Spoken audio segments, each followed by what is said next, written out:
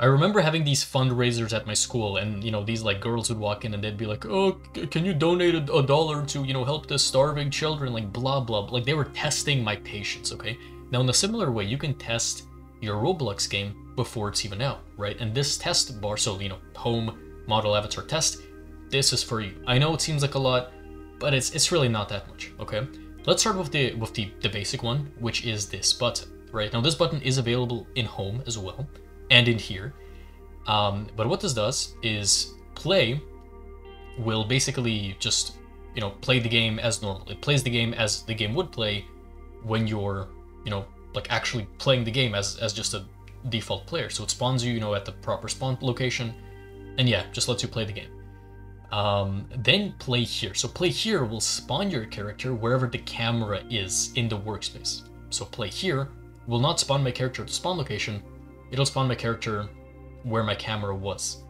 And then run will not spawn the character at all. Run will just, it'll run the game, it'll run the script, but my character will not spawn, and I'll still be a camera that can observe what's going on. Like my video on astral projection, okay, which check that out right now.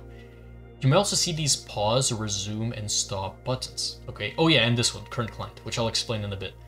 Pause just pauses the game, it pauses the rendering, and then resume resumes it. Fairly simple. Stop stops it, right? What current client is client is you, it's your player, right? And server is basically like, you go back to that, freeform camera view, and you like, instead of seeing the game from a player's perspective, you see it from the perspective of just the server, right? So I have a whole video on it. It's like, it's some clickbait title about like, oh, Roblox game exploit. So, go check that out if you're interested. But yeah, stop. The next feature is this. Now, I will not press this, because if I press this, it's going to start reloading my whole Roblox and it's going to start opening up windows. But in short, what you do is you select local server and you select the amount of players that you want to test. And what's going to happen is that you're going to press start. It's going to open up a new window of Roblox Studio, like same game and everything, which will act as the server. And then after doing that, it'll open up however amounts of windows, so if I have 4 players selected, then it's going to open up 4 windows, and each window is going to be a player, right?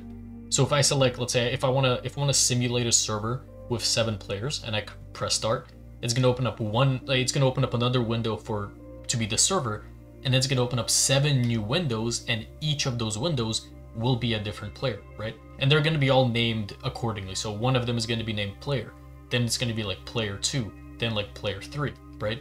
And when you're done, simply go to back to your main window and press cleanup. And what cleanup does is it just removes, all of the windows and just stops the server. So this is pretty cool when you need to test like how the game would run with different players, right? Device, fairly simple. iPhone 14 Pro, Xiaomi, Redmi, Note, I don't even, iPhone XR, yeah. So this basically just shows you how different devices will view your game. And if you had like user interface on here, it's going to show you that as well. Yeah, there we go. If anyone's playing your game on a PS4, by the way, you can also see that. Fits a window, actual resolution, physical size. Ugh, I don't even know. My laptop is like glitching out. Do fits a window usually. Fits a window will just let you see everything. But then, yeah, once you're done, just click off. Player will allow you to play as a test player. So it's going to allow you to like create your own profile, right? So basically here you can detect enable test profile. Here you can detect where I believe the language that the player is using. You can detect the region of the player, or not detect. Sorry, I'm saying detect. I don't know why. Like you can set the region. So you can set the localization, language. You can set the region for this test player. You can set whether ads are allowed, set whether this is allowed, whether this is true, whether this is true, and then allowed external link references. So whether this player can see these external links, right? And then if you enable this, then the next time you play the game, well then it's gonna, the player's gonna see things as this. So for example, if I say Russian here, yeah, if I say Russian, and then if I play the game, then I believe I will see things in Russian. I'm pretty sure. Yeah, there we go. Yeah, so as you can see, because I set the language to my test profile to Russian, now all of these are in Russian, right? And obviously, if you want to turn this off, just turn this off. And what mute does is simply, whenever you actually play the game, it's gonna like mute all of the sounds, right? So like if you don't want to, if you have like some like music playing whenever the player plays the game, and it's getting annoying, you can just mute, and it's gonna just turn off every single sound. So yeah, that's basically it. Home model avatar test again. Play around with these. Kind of understand how they fit your game. Check out the comment section and the description for my courses, and maybe the Discord server. And yeah, we are back to basics. Thank you for watching.